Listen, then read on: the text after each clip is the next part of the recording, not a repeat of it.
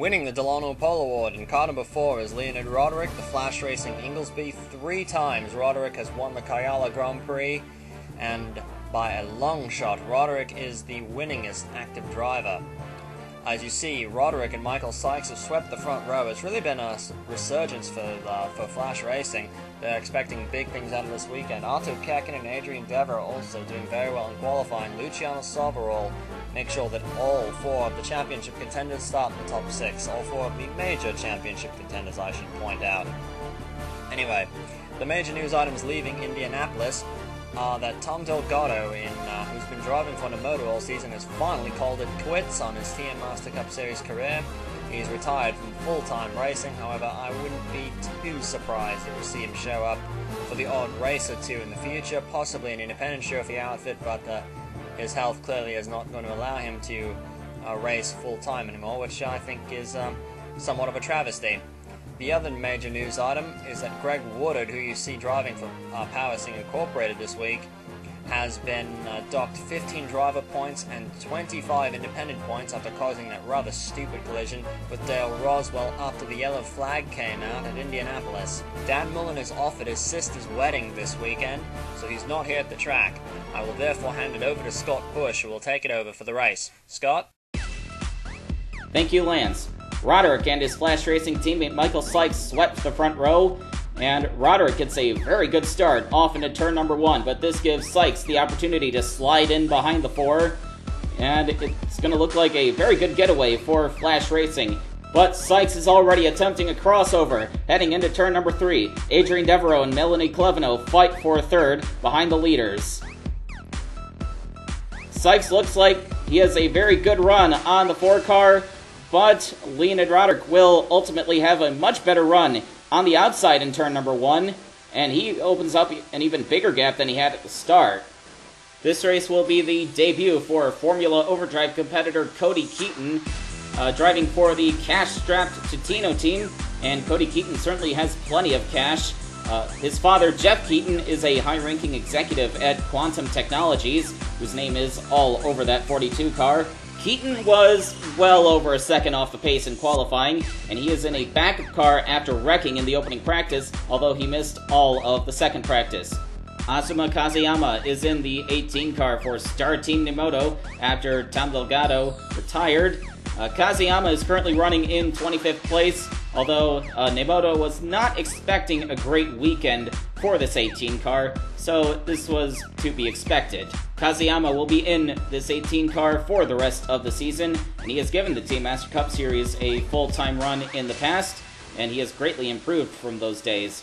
A couple of spots behind Kazuyama is Anthony Griffith in the 29 car for Craig Mummert for the rest of the season, and here is Davina Henton running in 9th place, but whenever Henton has had a good run, she inevitably blows up. However, Henton was very enthusiastic about her chances today, and in front of Henton at the moment is her teammate Packer Carroll. 3 of the main title contenders, Artur Kekin, Luciano Soberol, and Adrian Devereaux, are running right together, but the other main title contender, Leonid Roderick, is in the lead of the race. So the drivers running 4th through 6th should probably pick it up as the race goes on. Adrian Devereaux is the first driver to win 4 races in a season since 2006. His most recent win came last week at Indianapolis. Devereaux, of course, is the defending series champion, carrying the number 1 on his car, and the Colton Morel Altair has easily been one of the best cars in the field. Here comes Michael Sykes with a run for the lead on his teammate, but Melanie Cleveno is in the battle as well. She takes advantage of Roderick being shuffled out of line and tries to make the move for 2nd. BKR Australia is back at one of their 2 home races. Arla regular Barton Sandy, driving car number 92, is the leading Independence Trophy driver in 22nd place. His teammate, Team Light's frontrunner Troy Adams, is back in 31st. And battling for position with Scott Stoidler in the, Tutino. Chris Allen and Ben Atkins in the 71 and 56 cars, respectively, are back in 34th and 35th. Neither of them have been close to the leader's pace all weekend. Greg Woodard, who caused quite a bit of trouble at Indianapolis, is in the number 08 car for Power Steering Incorporated in this race. Woodard missed the first practice for reasons that we do not know yet, but he is running ahead of his teammate Kurt Pliskin at the moment. Ian Cooper and Yamino Tenchi battle for 10th. Ian Cooper was the reason that Tenchi got her big break in the Team Master Cup Series in the first place. He recommended her to start Team Nemoto at Decatur in, I want to say, 2009. Cooper has a comfortable gap over Tenchi at the moment, but Packer Carroll and Matthias Taub are looking to make a charge. Leonid Roderick decides that his teammate Michael Sykes has had enough of the spotlight, and he tries to make another run at the 44 car for the lead. But he's got the Gessler of Arto Kekkonen all over him.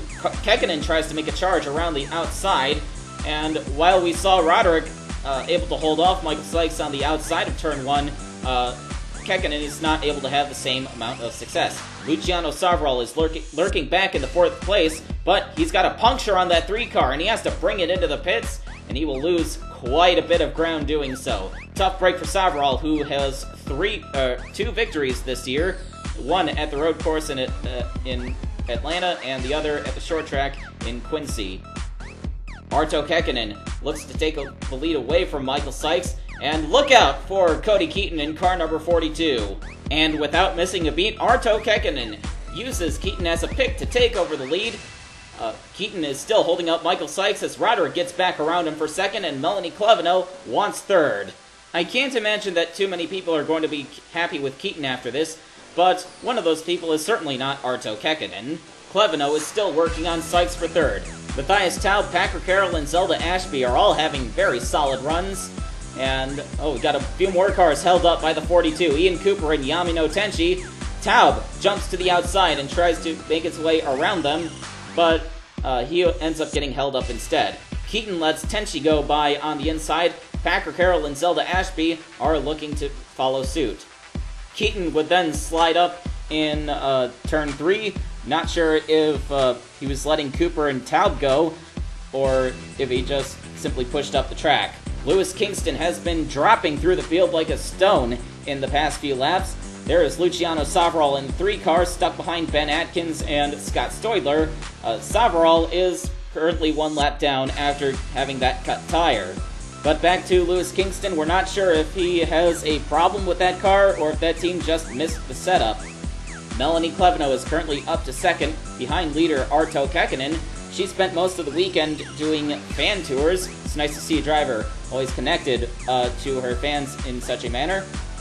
Greg Woodard is currently in 24th place, but Kurt Pliskin is chasing him down. I'm not sure if PSI is going to order Woodard to let Pliskin go. I know that when Anthony Griffith was in that car, he certainly accused PSI of using a lot of team orders. Pliskin would eventually chase down the 08 car, but he does seem to have a bit of trouble getting by Woodard, so I'm not sure that team orders are in place over at PSI, but Woodard is certainly dropping back quite a bit. I think the handling might have gone away on that 08 car, and Woodard just isn't a terribly experienced driver in these high levels of motorsport as well. Leonid Roderick and Arto Kekkonen, 2 of the big title contenders, battle for the lead. Kekkonen let Roderick have the inside in turn number 1, but Roderick was not able to do anything with it. On lap number 28 of 140, Keaton is going 2 laps down, and he is holding up the leaders quite a bit. And Keaton certainly seems to be driving like he isn't even aware that the leaders are bunching up behind him. This is probably going to be a bit of a break for Chris Johans and Yulia Nosova, who are catching up to the lead group now. And Michael Sykes is going to get around Keaton for the lead. Adrian Devereaux follows suit. Chris Johans moves up to 3rd. Arto Kekkonen, who was the leader, is now back to 4th. And Yulia Nosova in the Katsev is now 5th. So all of the leaders have now gotten by Cody Keaton, and they are almost certain to be fuming inside their helmets. Michael Sykes pulls out to a huge lead, not what we expected with Adrian Devereaux right behind him. I guess Hodges Walter Racing must have missed the setup on that one car. Sykes has 2 victories in the Team Master Cup Series this season, one in Russia and the other at his home race in Wales. But he made quite a bit of a splash in the series before that, winning the Independence Trophy in 2010. Ben Atkins is in danger of going a lap down. The Englishman has not been terribly impressive in the TM Master Cup Series, and he has not been terribly impressive in Arla either, where he runs full-time. Several more of the lead lap cars are trying to make their way around Cody Keaton. Keaton slides up the track and hits the wall in turn number 2. I believe that's the first time he's hit the wall today, which comes as quite the surprise to me. And the officials took notice and promptly slapped Keaton with a warning for erratic driving. Keaton would be the first car to pit. I believe that contact with the wall gave him a tire rub. Among the leaders, Melanie Klevina was the first car to pit, along with Yulia Nosova in the 8. Both of these drivers are having great runs so far. Davina Henton in car number 6 pits along with them. And behind these three, several more cars follow suit, including Zelda Ashby, Scott Bates, and Marcus Leonard in the 999 car. Michael Sykes, the race leader, pits on lap number 42. Ben Atkins is right in front of him. He was about to go a lap down before Sykes pitted. Most of the other cars running in the top 10 are going to follow suit. Arto Kekkonen got around Adrian Devereaux a while ago. Luciano Savarol cycles through to the lead. After he cut his tire, the number 3 crew gave him full service, but he will have to pit in about 12 laps, and he will certainly lose all of that ground he made up. He gets trapped behind several of the other cars that pitted. Cody Keaton is still running very slowly, and he is holding up the Gasniers of Ryan Matthews and Mika Pasanen. Luciano Savarol cannot keep up with the cars that are on fresh tires, and he makes a bit of contact with Ryan Matthews in the 11. Scott Bates is right behind the 11. Apparently, Savarol didn't like that. He gives Matthews a bump coming into turn 3 and takes all 3 of those cars into the wall. And Bates, Matthews, and Savarol all had terminal damage. Ben Atkins piles into the back of the 11 car, trying to get himself slowed down. It looks like Savarol just let his temper get the best of him, and it backfired horribly, and poor Scott Bates really didn't deserve to be in that mess. Here comes Ben Atkins, trying to avoid the wreck, but there are a lot of marbles down on the apron, and they're kind of difficult to navigate when you're hard on your brakes. And here in the aerial shot, you actually saw Savarol get a little bit loose and came down onto the 11 more than the 11 pushed up into him. So looks like that whole deal might have been Savarol's fault. And obviously Savarol didn't think so. The Brazilian has been rather emotional. And then coming back to the caution, Troy Adams gets into the back of the 88 car and sends him through the grass. So that just adds insult to injury for Scott Bates. Michael Sykes is the leader. After the field pitted under that caution, Yulia Nosova is running in second, and Yamino Tenchi is third. Chris Allen gets into the back of the 50 as Scott Stoidler coming out of turn 2 and almost caused a big accident right there. But Stoidler has been well off the pace in that Tutino, not very surprising for that car. And Stoidler is not being a very gracious backmarker at the moment, and he hasn't exactly been very gracious off-track either, throwing his team under the bus in that whole MCMA debacle. Kevin Dwyer has driven that 72 car all the way into 7th place as you see Cody Keaton eat the wall coming off of turn 2. But more importantly, this has been one of the better runs of Dwyer's season. In an era where the TM Master Cup Series has seen much more international involvement, Kevin Dwyer has emerged as one of the great American hopefuls. Leonid Roderick took 4 tires under that yellow flag, and that has dropped him all the way back to 16th, but Roderick has had a very fast car tonight, so I expect him to get back up to the front very soon. Keaton has to pit once again after hitting the wall, which caused another tire rub. Yamino Tenchi is currently running in 3rd place, and from what I understand, she's been holding up Silly Season quite a bit. There are a lot of teams that are after her, and a lot of teams are going to end up finalizing their driver lineups after she decides where to go. It doesn't make a whole lot of sense if you ask me, but I guess that's what happens when you have a lot of teams after a hot free agent. Arto Kekkonen was another one of those drivers who pitted under caution, and his team made quite a few mistakes in their pit stop, which dropped him very deep in the field. Chris Johans joins him as well. Johans was running well inside the top 10 before that yellow flag.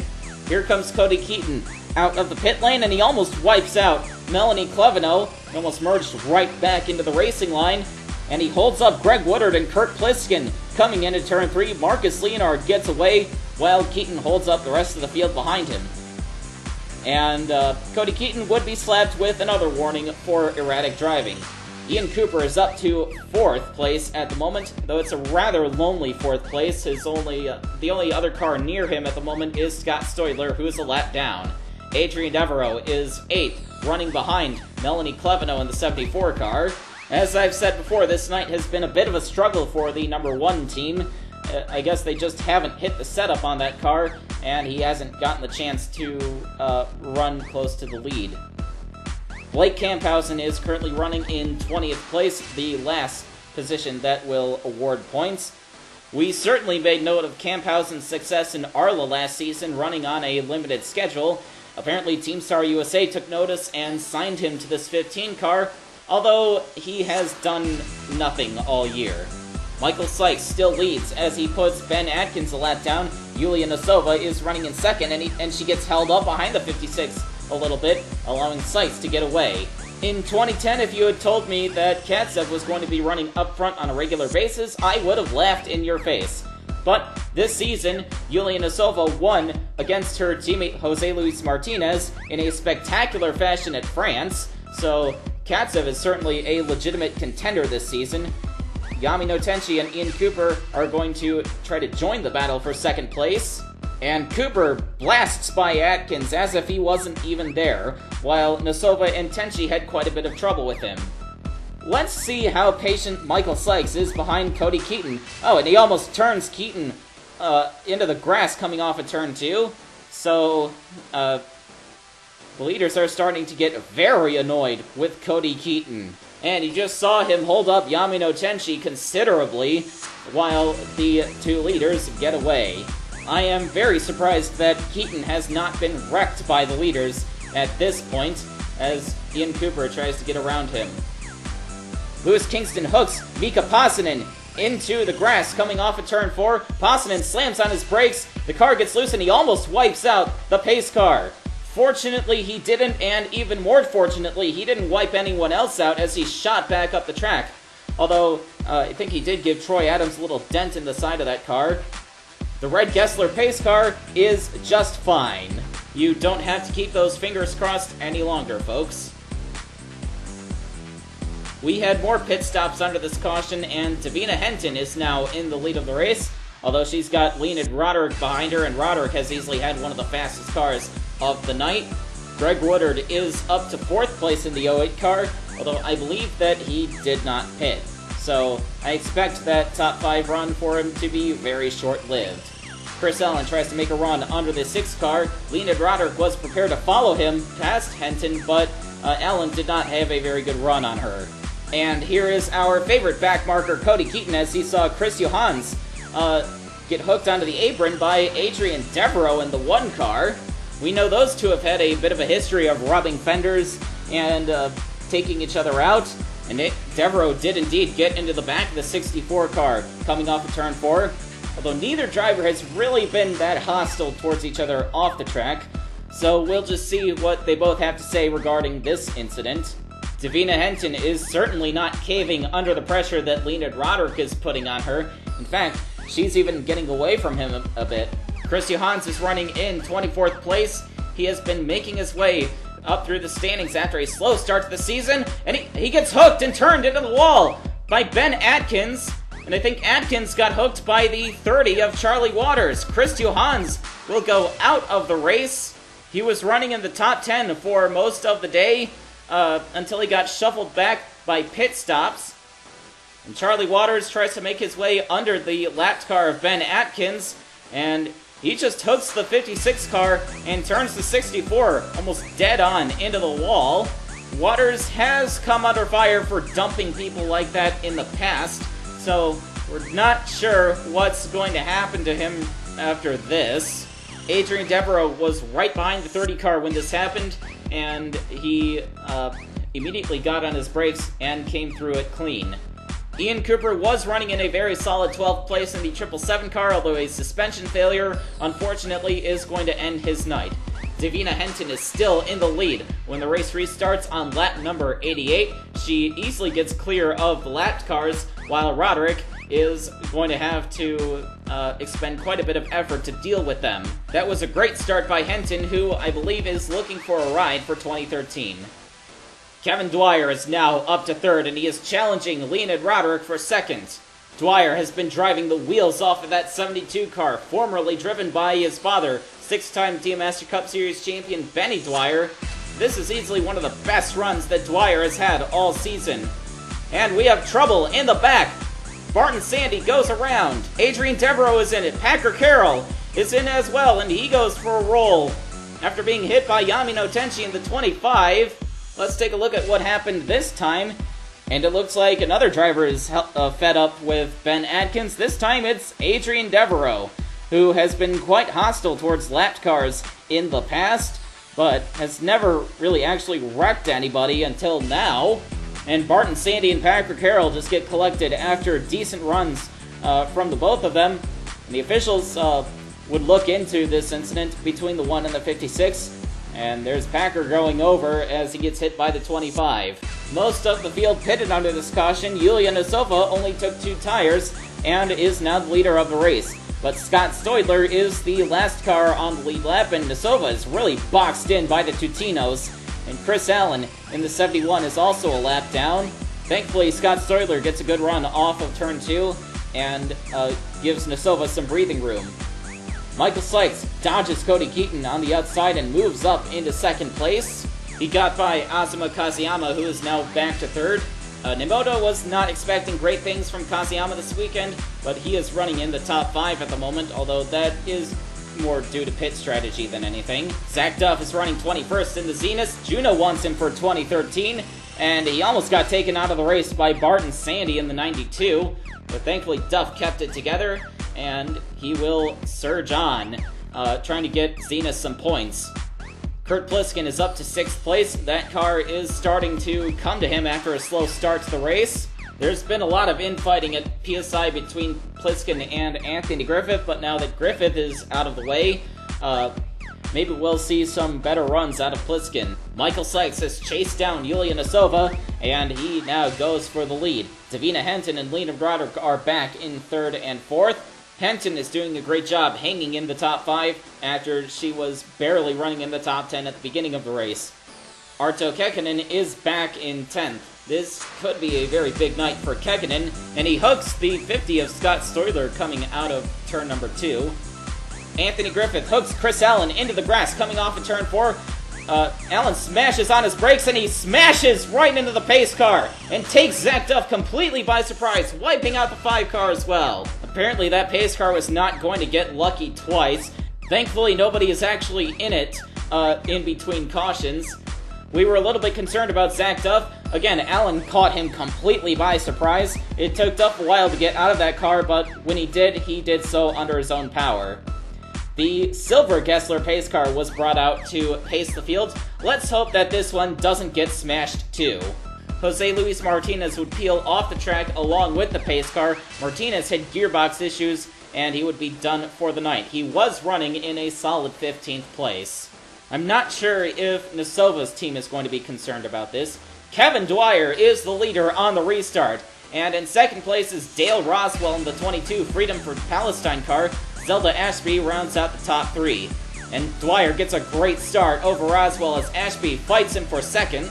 Dwyer is well on his way to winning his very first TM Master Cup Series race, but he's got to watch out for Leonid Roderick in the 4. Roderick is looking for his 5th series title, and he is charging his way to the front. But he's got to get by Dale Roswell first. Roswell is looking very racy tonight. As the laps click away, I am convinced that Roswell, who is well into his 60s and is the oldest driver in the field, is never going to retire. Especially when he keeps putting together runs like this. However, Roderick is eventually going to get around Dale Roswell, as Roswell loses the back end a little bit coming through turn 2, and he concedes the position to the 4 car. And after that, Roderick had no problem getting around the 72 car. The SAR has not exactly been up to the pace as some of these foreign and privateer cars this season, but Dwyer is certainly putting everything he's got into driving the wheels off of that car, and that certainly counts for something. But Dwyer is then going to fall victim to some of the more powerful cars in the field. Leonid Roderick has a very big lead over his teammate Michael Sykes, and then it's an even more distant third back to Davina Henton. Roderick had a bit of a slow start to the season, but then he won the Karjala Grand Prix, and everything's been going smoothly for him ever since. Look out for Cody Keaton, but Keaton moves out of the way for Roderick and lets him go. Keaton's been getting better at the whole moving out of the way for the leaders thing as the night goes on. Kurt Pliskin is now up to 5th place in the 16 car. I honestly didn't think he'd be able to contend for a top 5 after the slow start he had to the night. Pliskin only has one victory in the Team Master Cup Series, which came at Indianapolis in 2009. Marcus Leonard takes 20th place and the final point from Blake Camphausen. Scott Stoidler is right in the middle of this battle and not moving out of the way like he should. He hooks the 999 car and takes Leonard himself and Camphausen right into the wall. I'm not sure what Stoidler was thinking, but I'm pretty certain that nobody's going to be happy with him after this.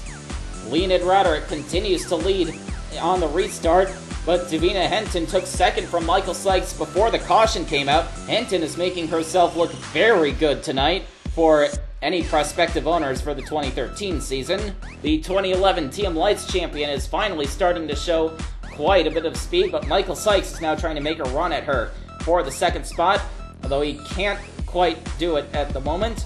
Though a few moments later, here comes Michael Sykes with a much better run. Dale Roswell is still in 4th place, but Arto Kekkonen is lurking back in 5th.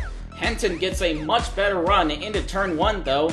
Henton is really fighting to try to keep 2nd place, even though I think it's pretty clear that the Flash Racing cars are among the best of the night. The leaders encountered Cody Keaton once again, who graciously moves out of the way for Leonid Roderick. To Keaton's credit, I can't exactly say the same about Scott Stoidler's relationship with some of these lead cars. However, Cody Keaton is 9 laps down. Leonid Roderick continues to lead as he gets around Scott Stoidler, speaking of him.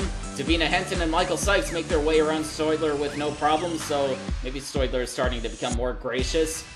And Leonid Roderick is going to come off of turn number 4 to take his 2nd TM Master Cup Series victory of the season.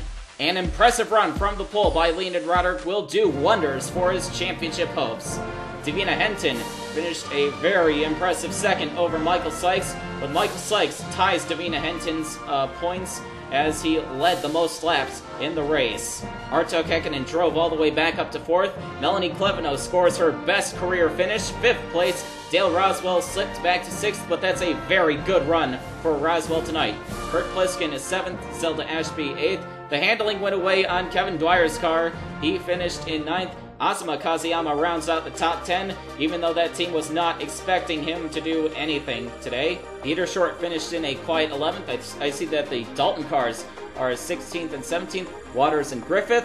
The BKR cars 18th and 19th, and Marcus Leonard snags the last point despite getting wrecked. And Adrian Devereaux finished in 21st place, so he missed out on points, giving Arto Kekkonen the opportunity to extend his lead. Luciano Savral is only 5 points behind his teammate Devereaux. Leonid Roderick is lurking back in 4th place with 480 points. The top 4 are all in serious contention for the championship, but then it is a whopping 161 points back to Scott Bates. Michael Sykes is 6th, Johans is 7th after he got wrecked. Likewise for Packer Carroll, they were in position to make up some ground tonight. Davina Henton is up to 11th with her impressive drive. Scott Stoidler continues to fall through the point standings as he is cursed with the Tutino equipment. And here are the Independence Trophy standings. All of the independent drivers who competed today, Ben Atkins, Barton Sandy, Troy Adams, and Chris Allen have 1 race remaining in their schedules. Greg Woodard has 1 race remaining in his Independence Trophy schedule as well, but as long as he is driving that 08 car, it is not going to count towards his independent points. Vitaly Karpenko in the 84 car for Toyota has competed in 2 races so far, and I believe he will be back at Queensland.